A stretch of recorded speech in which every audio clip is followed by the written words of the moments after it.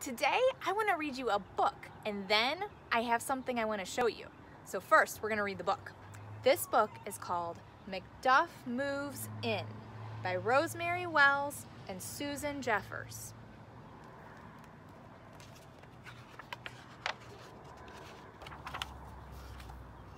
In the back of a dog catcher's truck sat a little white dog nobody wanted. Thump went the truck over a bump in the road. The little dog popped out into the night. He tumbled onto the soft earth of a tulip bed. He didn't know where he was. He needed something to eat. He needed a warm place to sleep. So he went looking.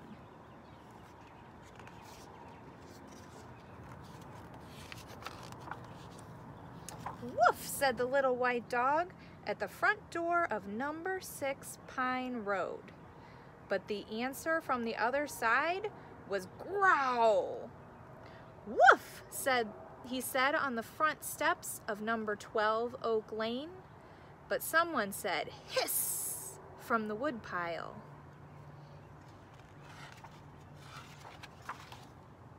Strange voices hooted and whistled at him from the trees. Many pairs of eyes winked and blinked at him from the darkness of people's gardens.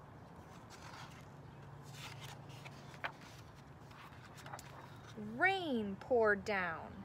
It swirled and swept around him. Suddenly, the wind came up. It blew the clouds and rain away. And the moon smiled full on the world. Through an open window in the kitchen of number 7 Elm Road wafted the smell of vanilla rice pudding and sausages. "Woof, woof, woof," said the little white dog. Nobody growled at him. Nobody hissed at him.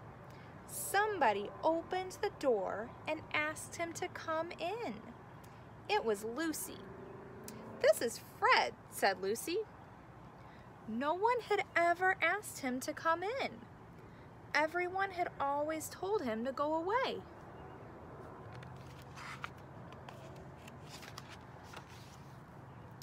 "What does this collar say?" asked Fred.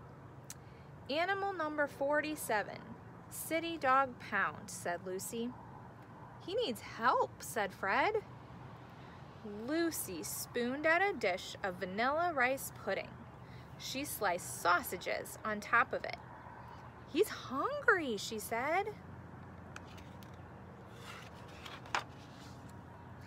After a coconut herbal bath, he looked like a snow cloud. "We certainly can't keep him, Fred. We're much too busy." "I guess we'll have to take him to the pound," said Lucy. So they brought him into the car. Fred drove up and down and around. "You're going in circles, Fred," said Lucy. "I don't want to find the dog pound," said Fred.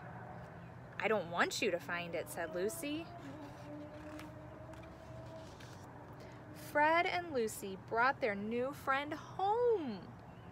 "All he needs is a name," said Fred. They celebrated with hot chocolate. Lucy opened a tin of Macduff's melt-in-your-mouth shortbread biscuits.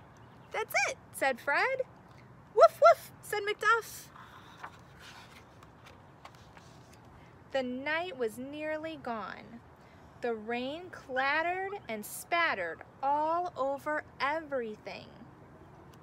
Lucy and Fred and Macduff fell sound asleep. "How happy we are," they said in their dreams. The end. All right, guys, I have something I want to show you now. I'm going to give you some clues and see if you can guess what it is. Are you ready?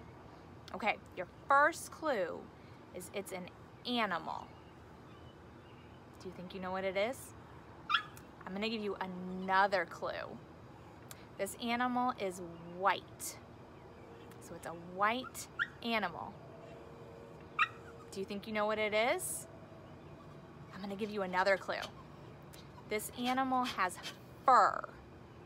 Okay, so it's a white animal with fur. Do you think you know what it is? Here's your last clue. This animal is a pet that barks. And did you just hear that? That was another clue. He just gave you another clue. Do you think you know what it is? All right, let's see if you can guess. Did you guess it? It's a puppy. Look, this is my puppy Murphy. And you know what?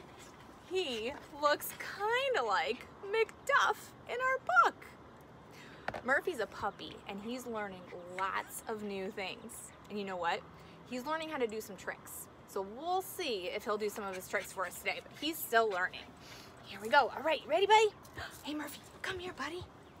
Ready? Come on over here so they can see you. Ready? Can you sit? Well, you can lay down. Yeah, you can lay down. Oh, lay down. Lay down, good boy. Good boy. You up, up. Good boy. Good boy. Can you sit? Good boy. Yeah, you were already sitting. Good boy. All right, last one. Can you shake? Can you shake? Good boy. You know how to shake. It's your treat. There we go. All right. Thanks for watching today, guys, and for meeting my puppy Murphy.